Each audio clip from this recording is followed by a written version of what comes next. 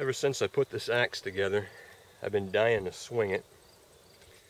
And I've got a maple tree here that's got to come down, so I'm going to try it out. Clean this up a little bit since the handle making video. It's an old Craftsman, 3.5 pound. I think that's what it says on there.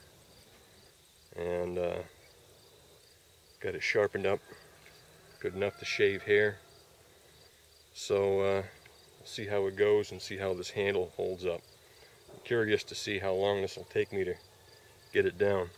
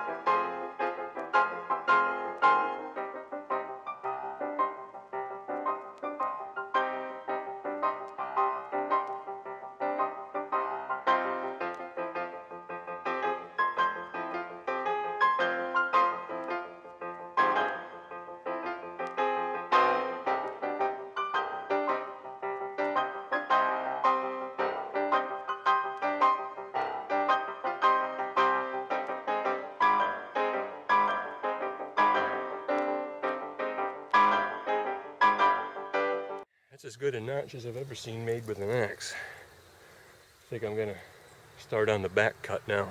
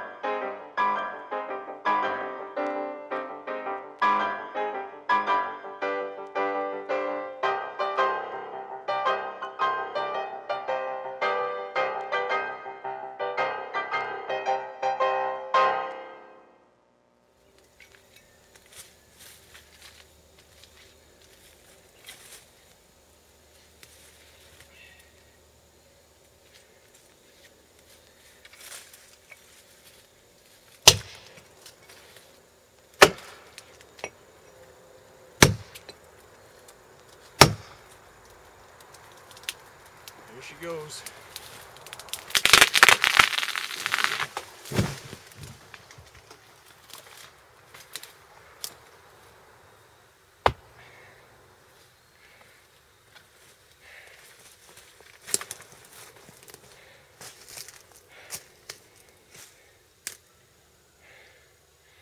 Now that I got that out of my system, I don't think I'll be doing it again for a while.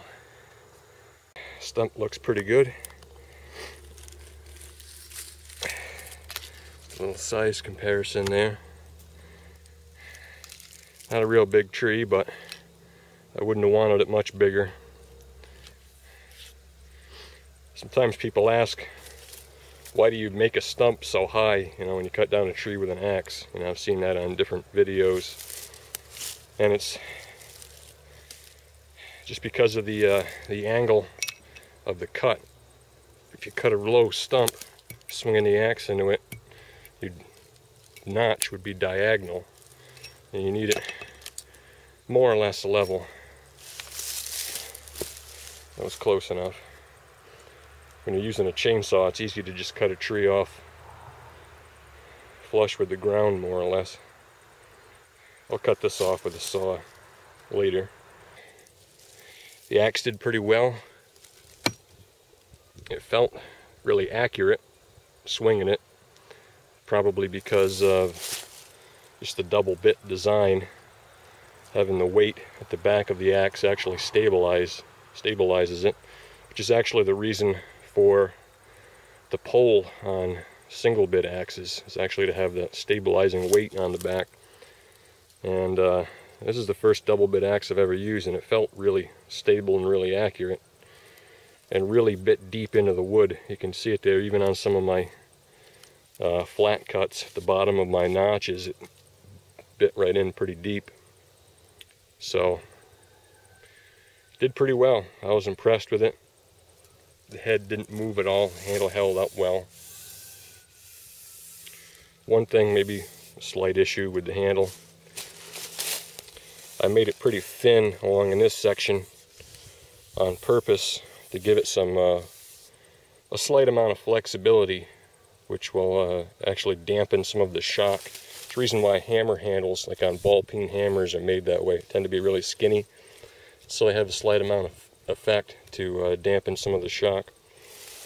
I don't know if it's necessarily a real good idea on an axe, especially when I chopped into the top of my cuts and tried to lever out chips. I could feel that flex quite a bit, but it didn't break and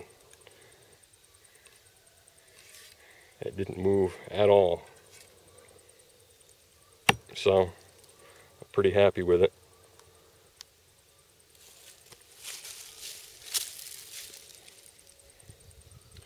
And now I got some more firewood to cut up.